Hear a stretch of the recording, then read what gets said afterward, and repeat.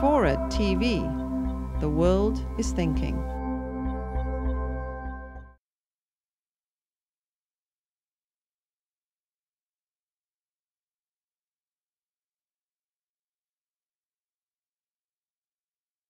The book is divided into two sections, mothers and daughters. And this first bit that I'm going to read is from the daughters section of the book. It's from a chapter called Post-Feminist Panache, another moment of indulging in alliteration. And it's from a section that's called New Feminist Machismo, with a question mark. And what I do in the book throughout is situate feminism and its battles, its internal battles within popular culture and within, you know, the kind of historical, cultural context of what's going on. So the part I'm going to read you, and I'm going to speak louder than that train, is from, it takes us back to the late 1990s. Let that go. By the late 1990s, the rhetorics of feminism and individualism had combined to create a new popular icon, the feminist badass. If second wave feminism had promulgated a vision of individual women as vulnerable and sisterhood as strong, post-feminist feminism posited sisterhood as weak and celebrated instead a proud new female brawn. Images of strong, sexy bad girls permeated late 1990s popular culture. Hip-hop and rap offered up new images of strong, powerful black women. The first all-female rap group, Salt and Peppa, won a Grammy for Best Rap Performance for their single None of Your Business in 1995, while Missy Misdemeanor Elliott released Super Duper Fly, her first album, in 1997. Badass diva Queen Latifah joined... That's so fun to say. Badass diva Queen Latifah joined Lisa Loeb and the Dixie Chicks at Lilith Fair, while in Hollywood, Lori Petty and Naomi Watts raised hell and tore up the desert in a comic book adaptation called Tank Girl. Hong Kong action diva Michelle Yeoh, meanwhile, strutted her stuff to American audiences in the latest James Bond flick, Tomorrow Never Dies.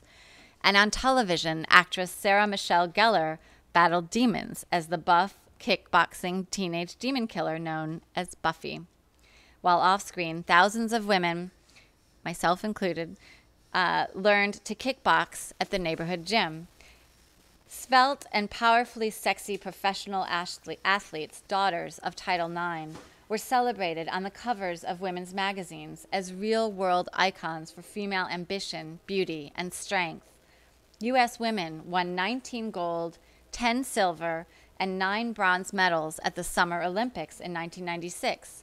And in 1999, the U.S. women's soccer team made headlines not only for winning the Women's World Cup, but because Brandi Chastain, y'all remember this? You remember, after scoring the winning goal for the team, tore off her shirt. Stars who embodied the new feminist machismo spoke out, encouraging ordinary women to follow suit. Said comedic actress, speaking quite seriously, Roseanne Barr, "The thing women have yet to learn is nobody gives you power. You just take it." In her book, Bitch, in praise of difficult women, ex-rock critic bad girl Elizabeth Wurtzel of Prozac Nation fame celebrated mythic and real women who flaunted their bitchiness, while Madonna celebrated her own. "I'm tough, I'm ambitious, and I know exactly what I want," she said. "If that makes me a bitch, okay." It was a confusing moment for feminist iconography. There were sports heroines like Mia Hamm and pro-women politicians like Hillary Clinton. There was Anita Hill. There were singer-songwriters like Ani DeFranco, whose songs about contemporary social issues such as racism, sexism, sexual abuse, homophobia, reproductive rights, poverty, and war gained her a passionate following among politically active college students nationwide. And then there was Ally McBeal, the ditzy 28-year-old Ivy League educated Boston litigator on the hit Fox television series, whose face appeared along with Susan B. Anthony's, Gloria Steinem's, and Betty Friedan's on a 1998 cover of Time magazine, along with the headline, does anybody remember this one? Is Feminism Dead? The Time cover was emblematic. It synthesized what many second wavers perceived as a devolution in focus from the serious to the silly. Inside, an article by journalist Gina Belafonte ran with the juicy teaser, "Want to know what today's chic young feminist thinkers care about? Their bodies, themselves." Allie's particular brand of me-first feminism was taken to be representative of her generation. Said her creator, David Kelly, "She's not a hard, strident feminist out of the 60s and 70s. She's all for women's rights, but she doesn't want to lead the charge at her own emotional expense." On one episode, as Belafonte pointed out, Allie characteristically answered the question, "Why are your problems so much bigger than everyone else's?" with the honest response, "Because they're mine."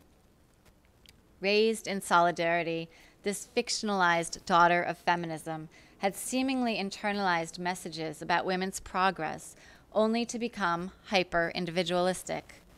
Allie's dilemmas were fiction, but Katie Roiphe's were real. Katie Roiphe is a figure that begins the chapter, and for those of you who might not know or might not remember, Katie Roiphe came out in the early 90s with a book called The Morning After, Sex, Fear, and Feminism, in which she argued that because she and her friends hadn't been date raped, it must not really exist. And I kind of had a problem with that argument. What did this perceived turn toward individualism mean for feminism as a movement? On one level, I should also add as context, Katie Roiphe also in her book kind of blamed feminism for turning women into victims. So what did this perceived turn toward individualism mean for women, for feminism as a movement? On one level, it meant that a younger woman who had made it, like Roiphe, could believe that she or her friends were somehow invulnerable. It meant that many women who had been able to exercise their economic, social, and other freedoms no longer necessarily saw their connection as women to women who had been unable, for reasons that were not purely psychological, to access the same.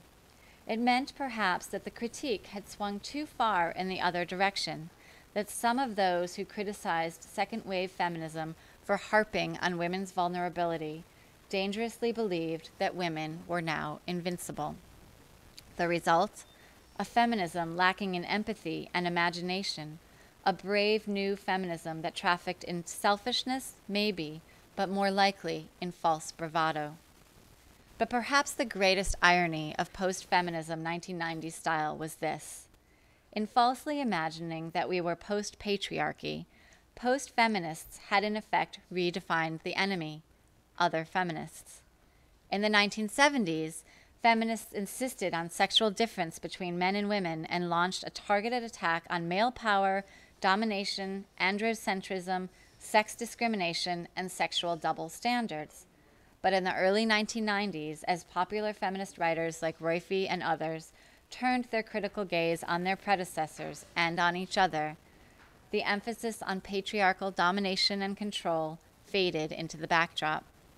Personal oppression became less about suppression under patriarchy and more about suppression under the sisters, meaning, for members of a younger generation, under the mothers.